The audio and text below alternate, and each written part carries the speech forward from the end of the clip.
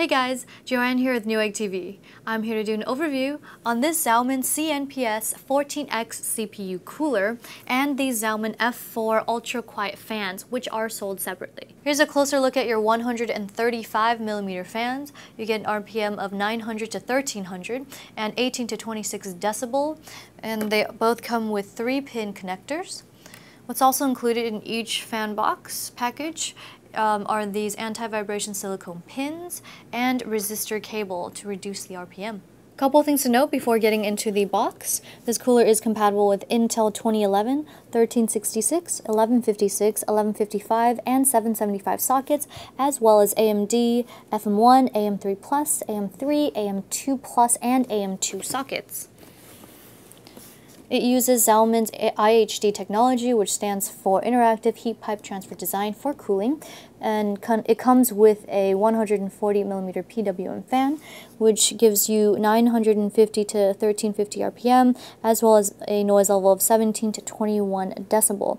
As for dimensions, right here, you get 140mm in length, 126mm in width, and 159.3mm in height. These are the accessories included in the box. We have your user's manual, and these bolts here with the thicker and longer thread are for your LGA 2011 setup, and these with the thinner and shorter thread are for the rest of your Intel and AMD setup.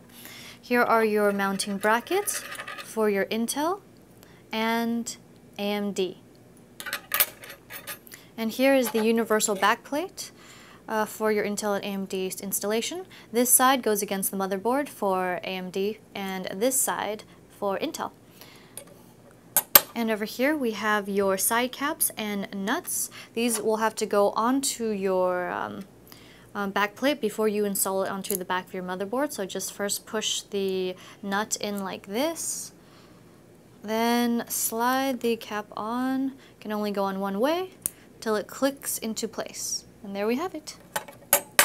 Over here we have a Zalman case badge, a spanner tool to tighten up these screws, Zalman's own super thermal grease, 4 fan clips for 2 additional fans that you may want to attach or maybe not onto your cooler. And finally we have this double-sided tape and loading block for your Intel and AMD setup that you attach onto your backplate before installing it onto your motherboard, back of your motherboard. And you will only need the loading block for the AMD setup. And now for a look at the heatsink. It comes with a frameless 140mm fan here in the center, and it's 4-pin connector. It has a U-shaped dual heatsink design with 45 aluminum fins on each side. And there's a contour pressed into each fin to help the airflow as well as improve efficiency. And over here, near the bottom, we have your 6mm thick heat pipes as well as copper base, and you have to loosen these 4 Phillips head screws so you can insert your mounting brackets. And up at the top we see where your heat pipes thread through, as well as this black plastic spacer to keep the tower design square while adding a little bit of flair. And you can remove this piece by taking off these 2 screws here, and if you completely remove these 4 screws, you should be able to access your fan for maintenance. I've attached one 135mm fan onto this side of the heatsink. I'm just going to add another one on this side for a push-pull configuration. But first, I'm going to have to insert these fan clips into these holes. So hopefully it will be good to me and not just pop out randomly. There we go.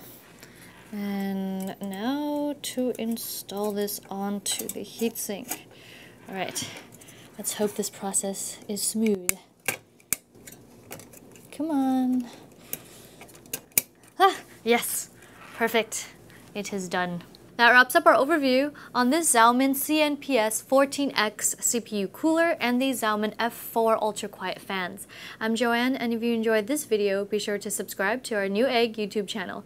Thanks for watching Newegg TV, and we'll see you next time.